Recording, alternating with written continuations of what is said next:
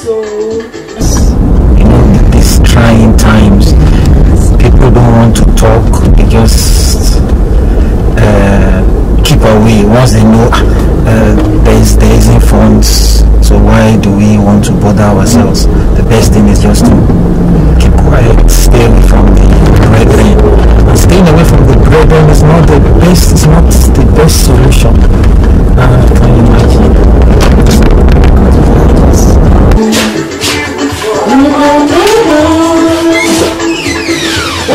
Nobody like you. Sister Mommy, are you sure this is the house? Yes, darling. I know. You're welcome, darling. Thank you. You're very welcome. Thank you. How was office today? Office today was perfect. Wow. You know what? I won a big contract today. So Wow. Wow. And I'm so happy. Wow. This is the house. I've been here a number of times, so it should not be a surprise. We want to give them a surprise visit. Did you call to let them know we are coming? Not at all. It's a surprise. Oh, A surprise visit for them.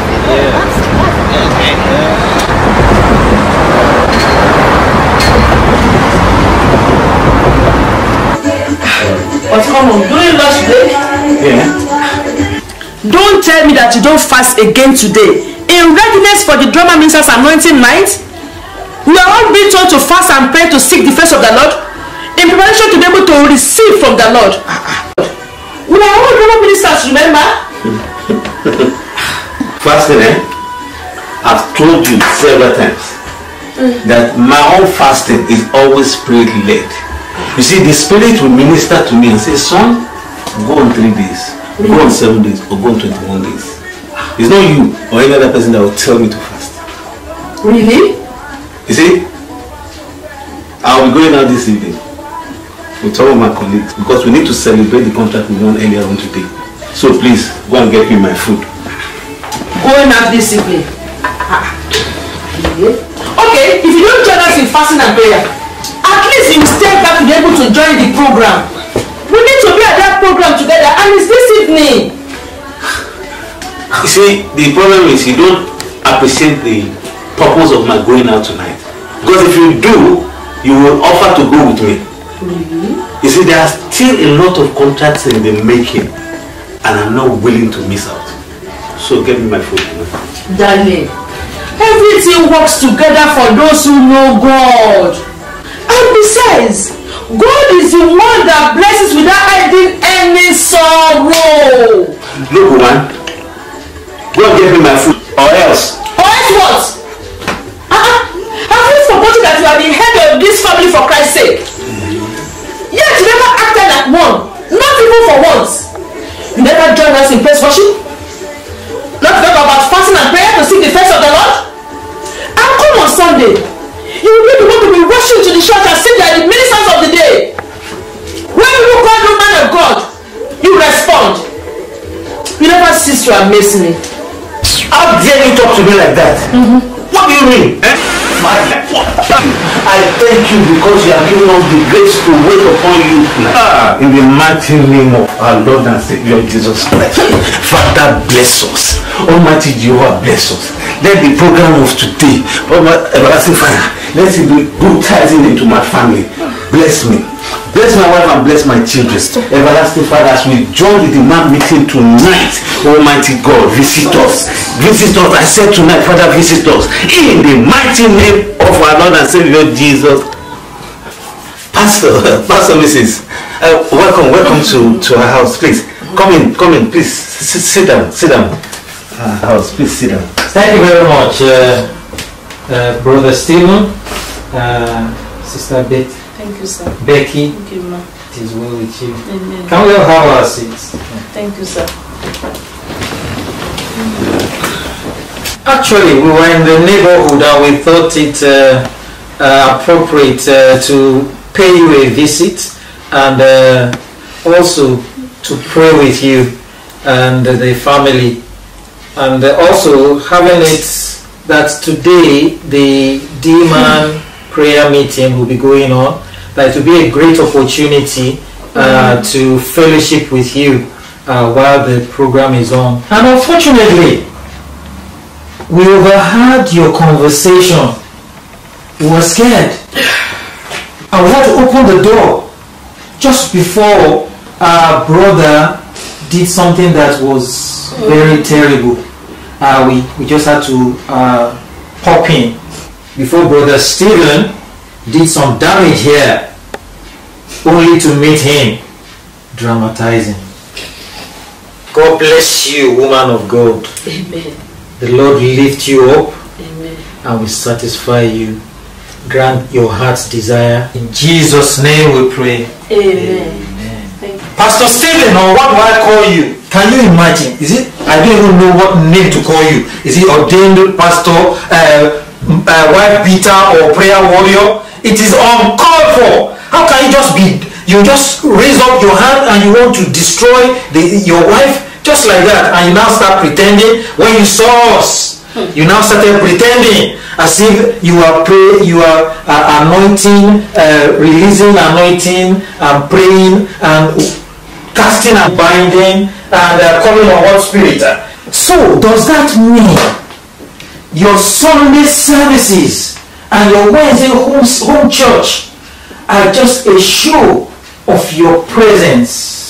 Indirectly you are saying you are with us, but actually you are not a part of us. I need to educate you. Darling, please can you help me with my Bible?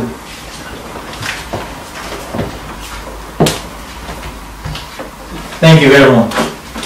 And if I may ask, what do you understand by fasting and prayer? Or why do we actually fast and pray? The scripture makes us to understand from 1 Peter chapter 3 verse 7. It says, likewise, ye husbands, dwell with your wives according to knowledge, for they are of the weaker sex. We need to see that both of you are heirs, joint heirs of the kingdom.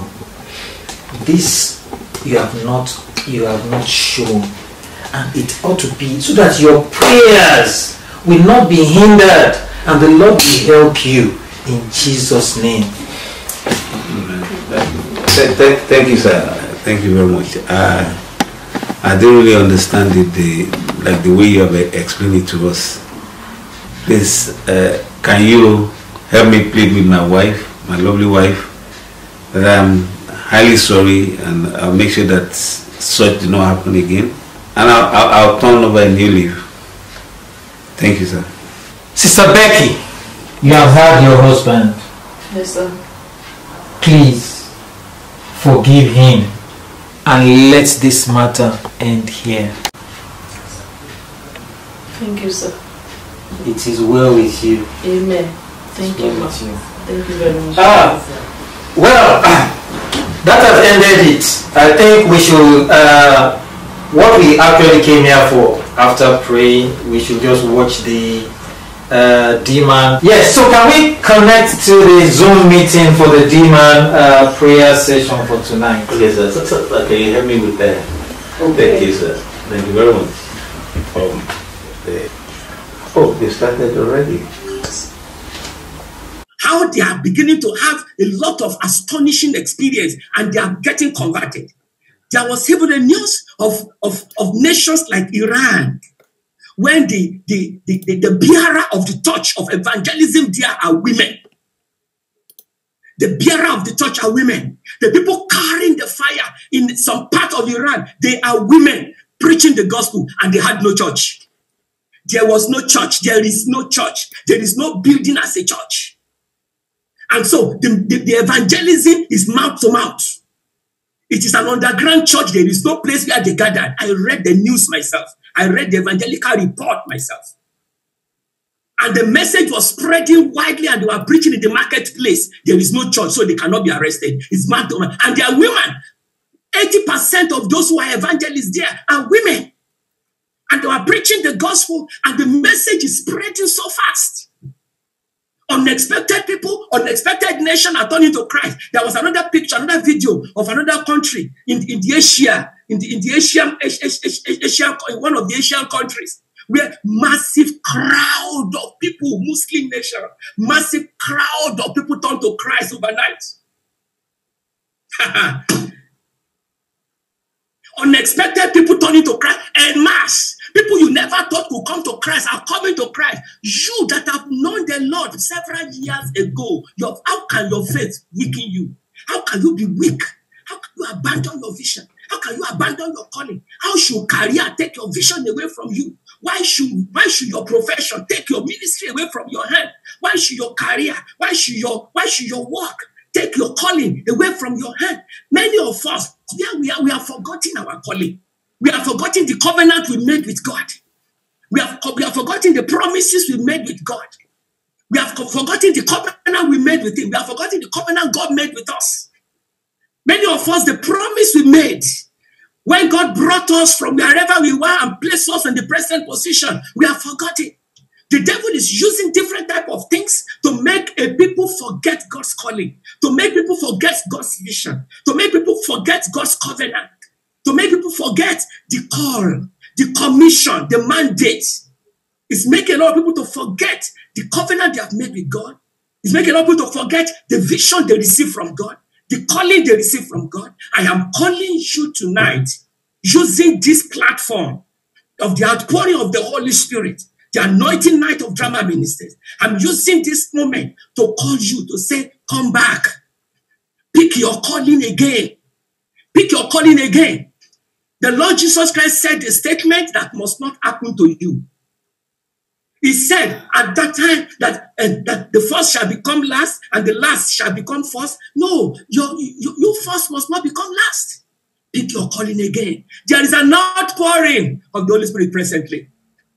Don't say, oh, the temptation now is too hard. There's an outpouring for it now. Don't say, the pressure now is too high. No, there's an outpouring. There's an outpouring that Peter did not see. We are experiencing what Peter did not experience. We are experiencing massive outpouring of grace. We are experiencing massive outpouring of the power of the Holy Spirit. What Stephen did not see, what Peter did not see, what our fathers of faith did not see in years past, we are beginning to see because we are the last leg of the race of revival. Pick up your calling. Pick up your vision. Nothing is too big enough to take your calling away from you because that is your means of that is your existence. See, your profession, your career, your work, the duties that you are doing, they are all complementary. They are to empower the real calling of God for your life. They are to empower the calling. They are to complement the calling. See, your profession, your career, they are all platform for your calling to thrive. They are all platform for your ministry to thrive. They are all platform for your commission to thrive. Why did God create you? Why were you created? Why are you existing in a time like this? Were you created just to give birth to children, take children to school, bring children back from school, work in the place, collect salary? Is that just the essence of your living? I therefore pray for you tonight that the Lord God will empower you. Amen. Wow. That was a powerful message. Absolutely. It was as if the guest minister was here and he witnessed all what that happened in the house here. It is well. Lord help us in Jesus' name. Amen. Can we pray? Before we pray, can we prepare something so that we can all break our fast together? That's true. For me, a cup of tea will be okay. Just tea? Yes, okay. yes. Pastor Mrs.? Same with that. Cup of tea? Okay. Yeah. All right. Happy birthday. Thank you. Good evening. This is DBBC. The rate of coronavirus infection has recently increased within the community. However, the government have measures in place to tackle the pandemic. It was a terrible scene as witnessed earlier this evening. A group of corporate guys were celebrating a business contract won earlier today. They were together at a cafe when a truck struck the cafe, killing 3 of the men, and 1 is in a critical condition. An eyewitness said the driver was drunk and well over the required limit. The name of the victims are Smith Akpan, David Loma, and Peter Waters. It was a terrible scene. The House of Parliament... Those are my colleagues. In fact, I'm supposed to be with them celebrating the contract we won today. If not that Pastor and Pastor Mrs. K. That was why I was almost beating my wife. Oh my word, so they are dead. Oh goodness me, so it's true. Everything works together for good for those that love God. Father Lord, I thank you. I worship you, I give you glory, I give you honor, I magnify you. Pastor, this is... Hey, we can't be done. Sister Becky, Pastor, this it is well. I really thank God for your life. See how God used you to save your family. You see why it is important that we remain spiritually sensitive all the time. Yes, I will really encourage you, don't ever relent. Don't ever relent. And I know that God will continue to strengthen you. Amen. And He will reward you indeed. Amen. God bless you, Sister Becky. I'm really happy for you. Thank God for everything. It is well. You see how all things work together for good to them that love God. It is well. I thank God, and I thank God for your life too. That was the right timing. Hey, thank you. Thank you. Amen. Amen. Yes. My dear brother, you can now see why it is very important for us, children of God, that we should not abandon our duty post both now and until Christ comes. The Lord help us even to keep faith in Jesus' name. Amen. Can we just bow down and pray? Heavenly Father, we thank you. Thank you. Thank you for what we have learned. Thank you. Thank you for your grace. Thank you. Thank you for your enablement. Thank you, Father. You hold us. You work in us to will and to do of your good pleasure. And at the end of it, we will not lose our salvation. We will remain at our duty post. Amen. In Jesus' name. Amen.